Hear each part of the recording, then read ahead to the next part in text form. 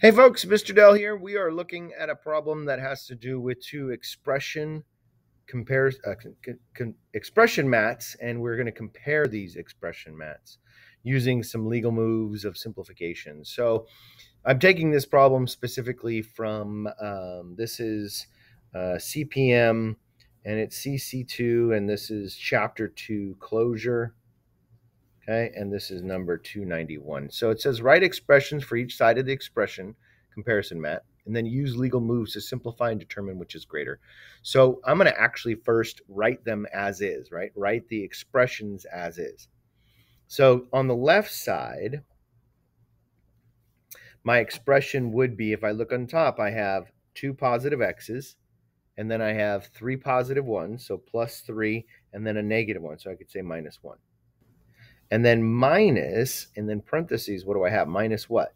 Down below, 2x minus 2, right? Because it's two negative 2's. So it's 2x minus, or you can say plus negative 2. So this is the left side based on what I see here. On the right side, let's write what we have. Again, in this case, I have two positive x's. And then I have a negative x, so I'm going to write minus x. And then I have two positive 1's, plus 2. So that's the expression for the top part of the mat. And then on the bottom part of the mat, so it's minus, right? Because the bottom part is a minus the quantity. And again, we've got two positive x's, a negative x, so minus x again. And then I have a positive 1 and two negative 1s. So plus 1 and then minus 2. Okay, so those are the unsimplified expressions. So we can then take and do some simplification using the mats, as well as I'm going to show you how to do it using algebra. So I'm going to do that first, the algebra part.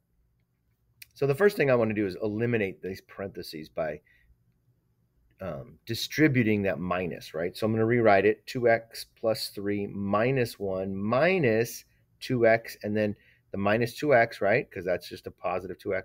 But then we have a minus minus, or minus negative. So minus minus or minus negative becomes all plus 2.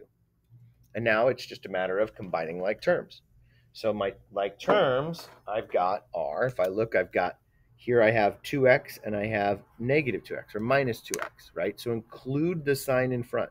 So 2x minus 2x, I'll just circle those so we see that. 2x and a minus 2x, those go away because they cancel each other out, 0x. So now it's just looking at the numbers. 3 minus 1 is 2, plus 2 is 4. So the left side is 4, right?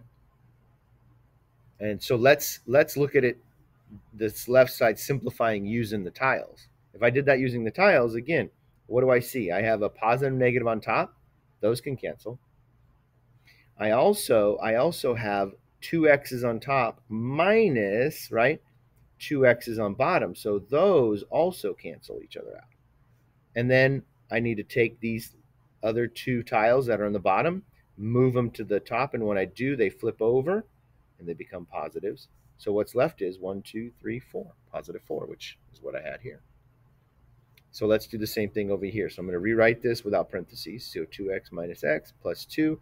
And then remember that minus sign distributes and changes all the signs. So it's minus 2x, and then minus minus makes it plus x, and then minus plus makes it minus 1. It changes that sign. And then minus minus again makes that plus. So it just changes all the signs. And then we can combine like terms. So I have a 2x, a negative x, a negative 2x, and a positive x. So if I look, the 2x and negative 2x, those cancel each other out. Negative x and positive x cancel each other out. Once again, all the x's are gone. So then I look at my numbers. 2 minus 1 is 1, plus 2 is 3. So 4 left is greater than right, 3. So how did I get this 3? I can show you as well with the tiles. Remember when you have opposites on the same portion of the mat, they cancel. So I've got that happening twice. My x's, opposites x's. And let's see, I have a positive 1 and a negative 1 down here, so I can cancel those out. And then I have the same thing on top and bottom as well. I have a I have an X here and another X here, positive X, positive X. One's in the positive, one's in the negative, so they cancel each other out. And then all that's left is this single little tile, so I'll bring that up to the top, and it goes from a negative to becoming a positive. So if I count what I have left, I have 1, 2, 3 positive 3s. 3 positive 1s, which is 3. All right? So there's simplifying using algebra, simplifying using the tiles.